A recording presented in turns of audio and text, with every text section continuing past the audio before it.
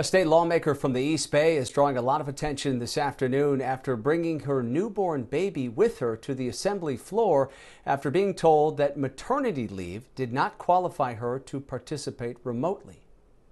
I was actually in the middle of feeding my daughter when this bill came up, and I ran down on the floor today because I strongly believe we need to pass this bill in this state. Assemblywoman Buffy Wicks traveled to Sacramento from Oakland with her 1-month-old daughter Ellie yesterday on the final day of the legislative session. She had asked to have one of her colleagues vote on her behalf, especially because of concerns over the coronavirus, but she was told that her recent labor did not qualify her as high risk for the virus. Joining us now to talk about all of this live is Assemblywoman Buffy Wicks. Assemblywoman Wicks, really good to have you on. We appreciate your time.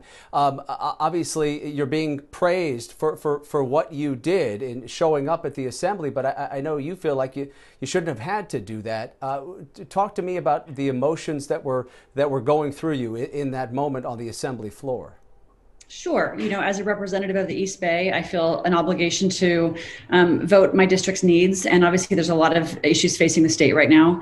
But I also just had a child a couple weeks ago. And so the issues of sort of balancing those two things was very real for me. I was hoping to proxy vote. That was a system we had put in place in the Assembly, but was told maternity leave does not qualify me for the proxy vote. And so I was faced with the decision, do I stay home or do I go and represent my district? And there were a lot of tough votes coming through. Sorry, my 3-year-old's right here.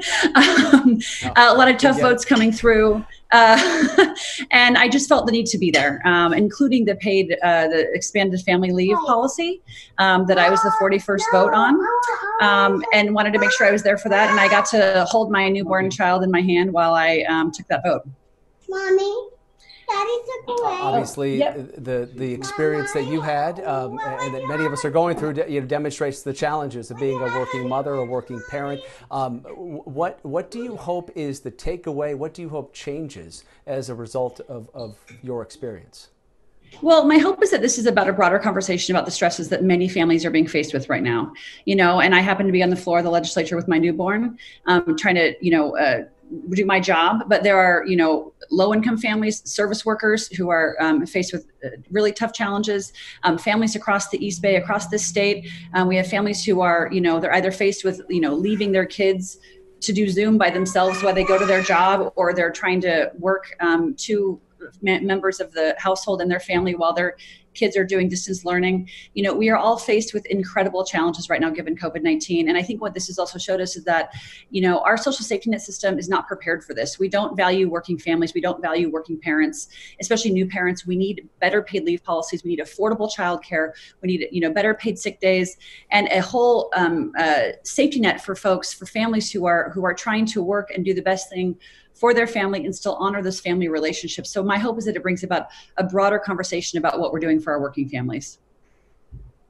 All right, I want to show you that there was a tweet, and maybe you saw it, maybe you didn't, from former Secretary of State Hillary Clinton, who heard about what you did on the Assembly floor, and she tweeted this. California Assembly member Buffy Wicks was told that having recently given birth wasn't a sufficient excuse to cast a vote remotely, so she brought her newborn daughter to the floor to weigh in on an important housing bill, and then she put the strong emoji there at the end of it.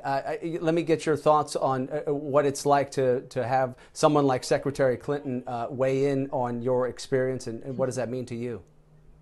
Well, she's broken a lot of glass ceilings. There's not a lot of women who've done as much as she has.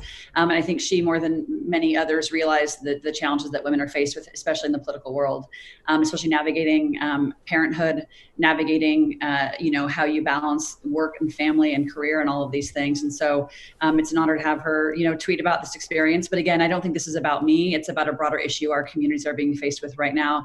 And the fact that we have to do better by our working families. We have to do better by our working moms and dads, especially those with young kids. I've been breastfeeding my daughter for the last 4 weeks, and I'm awake every 2 hours to do that. And that's a real life, and so have those experiences as many other, women are going through right now, and hope that we can call upon broader policy reform in this place now. As we wrap up here, because we are running out of time, but I do want to contrast what you experienced with the experience of Senate Republicans at the state legislature who all voted remotely after one lawmaker, Senator Brian Jones, tested positive for COVID-19. Do you believe that there was a double standard at work in terms of who could vote remotely? Well, I know the Senate was conducting its own process in terms of how to deal with COVID-19 and continuity of government. The Assembly was conducting its own process. They turned out to have different processes in place.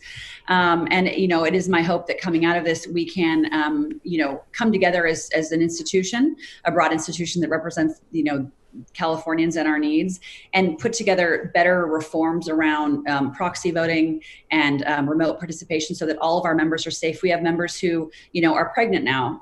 Myself, who's just had a baby. We have members who care for sick loved ones who are high risk, members who care for their elderly parents.